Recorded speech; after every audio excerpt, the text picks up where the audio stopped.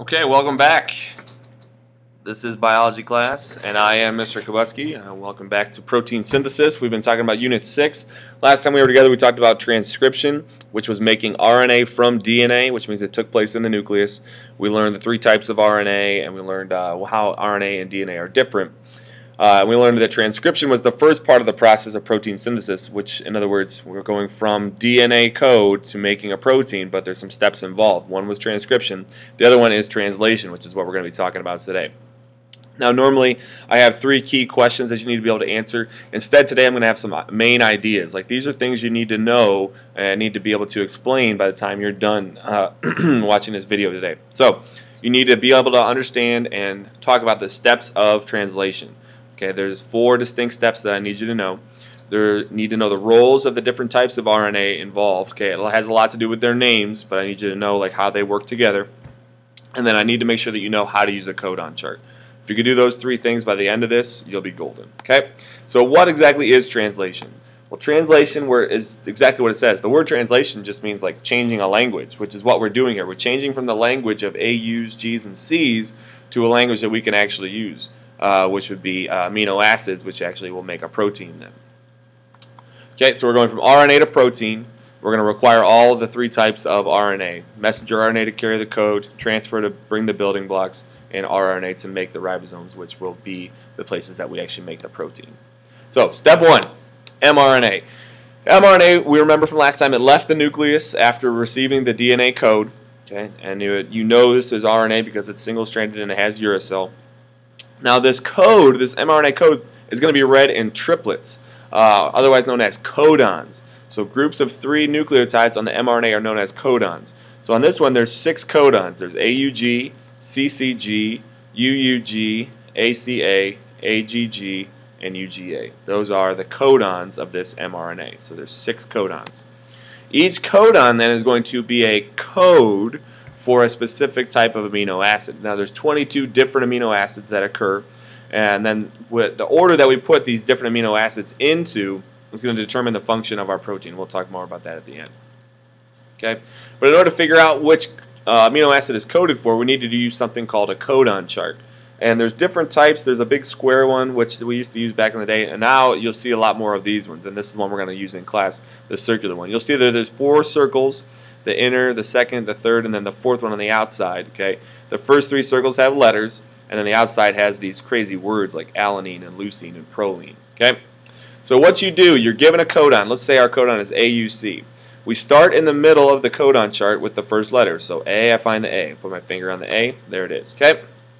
Next, we move to the second circle with our second letter. Our second letter is U, so I move down here, and then obviously the third letter would be our third circle, which would be the C. So AUC makes this amino acid, which is known as isoleucine. Okay. Now let's try a couple more just to make sure we know how to do this. GCG, so GCG would be alanine. Okay. UUU, and then U makes phenylalanine. CAU would make histidine, not to be confused with histamines. This is something different. And then the last one, UGG, makes tryptophan, which is an amino acid found in turkey that makes you sleepy after eating it. Kind of appropriate since next week is Thanksgiving. But back to translation. We're on to step 2. Step 2, we're finally going to use our friend the ribosome. If you remember from Unit 3, we learned that the ribosomes make protein. They're little factories, okay? So the mRNA is actually going to attach to the ribosome. Now, if you watch this animation again, the ribosome has 2 parts. There's the large subunit and the small subunit, okay?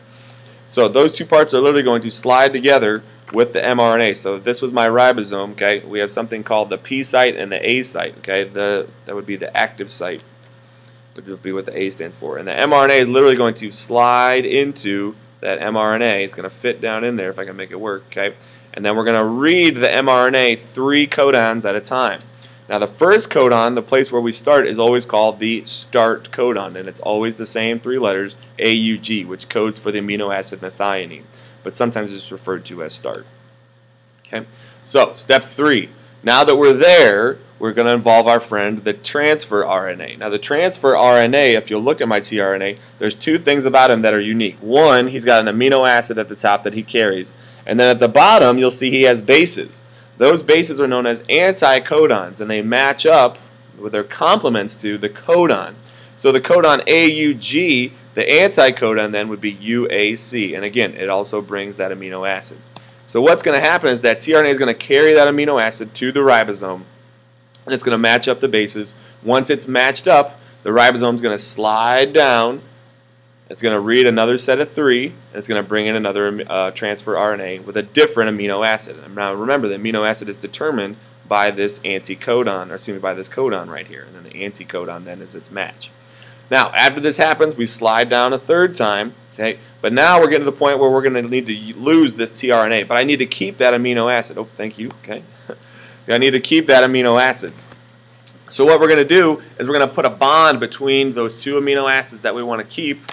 We're going to get rid of that tRNA. It's going to be recycled. It's going to go grab another amino acid that you got every time you eat a protein.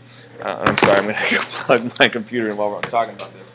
But every time you eat protein, you use the amino acids of that protein. You break them down and then you reuse them. So these tRNAs are actually going to grab those amino acids that you eat and that you've broken down, and then it's going to use those to rebuild new proteins inside you.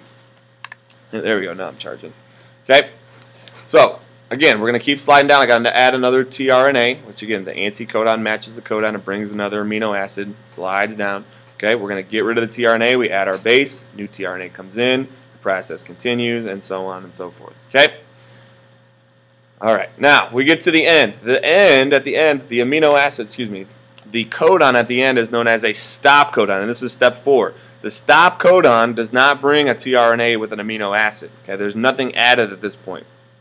So the RNA is just going to finish what it's doing, and it's going to complete this protein by getting rid of the tRNA, and then the ribosome breaks apart. So now I've got my completed protein up here with its 5 amino acids, and then my mRNA with its 6 codons down here. Remember the start codon and the ending codon. Okay. Now that protein is going to be the function of that protein is determined by 2 things. One, the types of amino acid that make it up, and then the shape that it makes. And now whatever its shape is will determine its function. If it has this shape, then that means you're going to have brown eyes. But if it has this shape, that means you have blue eyes. Okay, so the shape of the protein, and remember, we're talking about 3-dimensional shapes. Now, they're obviously not just simple as like triangles and squares. Okay, we're talking about big, convoluted 3-dimensional shapes. So you can imagine that if I just changed even one nucleotide, I could, in reality, possibly change the shape of this protein. And if I change the shape of the protein, then that changes the function of the protein. And this is known as the mutations. The mutation in the DNA, just that one change, is what is eventually going to change the outcome of that protein and then the function of the protein and possibly even physical characteristics of the individual. Okay, but again, that's translation in a nutshell. Okay, I know it says transcription here. It should say translation. I apologize for that. So make sure you know the steps of translation, the functions of the RNA during translation, and then how to use that codon chart. Okay, those 3 main ideas. There's a really good animation down here at the bottom. Feel free to visit the blog. There's lots of good information there as well. mrkubuske.wordpress.com, or email me if you have any questions. jkubuske@gocathedral.com.